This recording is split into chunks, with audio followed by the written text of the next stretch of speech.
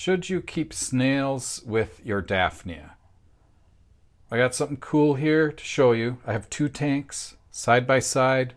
One has snails, one does not have snails. So I will visibly show you the difference. All right, so obviously snails. That's what this tank looks like. This is more of a shrimp tank, so I don't really do anything special for these Daphnia. And this is about the natural carrying capacity of this tank.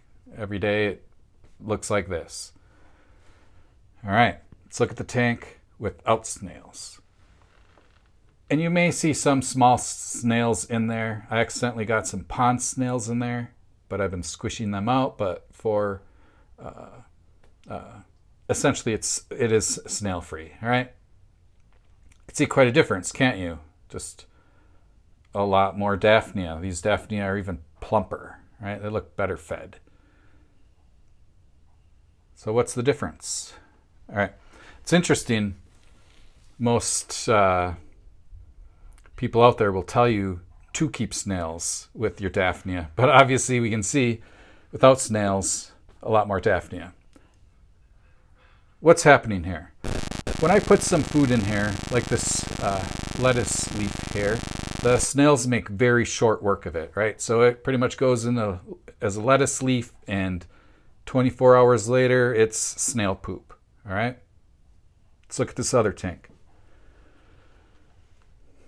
What happens in this tank is when I put food in there, right? So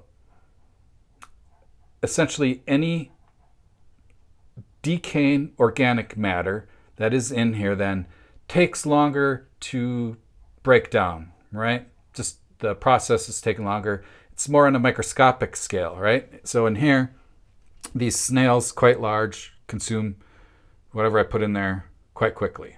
In here, that food, any other random organic matter dwells longer. So what's happening is it's going through further stages of decay, all right? So what's happening is the things that, for just saying it the easiest way, the things that consume decaying organic matter is food for the Daphnia, all right? So is just that organic matter then decays, it dwells in here. It's just additional opportunities for the Daphnia to consume something, all right?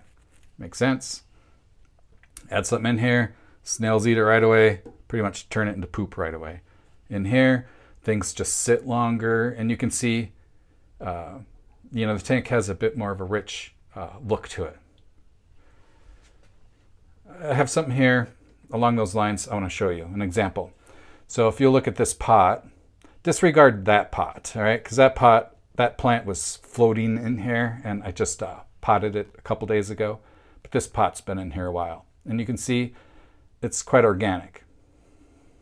These pots have been in here in this tank the same amount of time, and they're pretty much brand new looking. And that's just the snails doing what snails do. All right? So a Daphnia culture with snails will be cleaner, but you'll have fewer Daphnia. Without the snails, you'll have more Daphnia, but a dirtier tank. So it's really down to preference.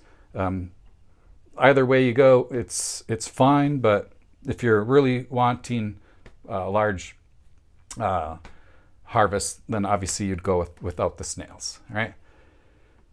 And I just want to give a shout out to my red snails here. Snails don't get enough love in the world. This is my red ram's horn line. But anyway. So there you go. Snails, no snails.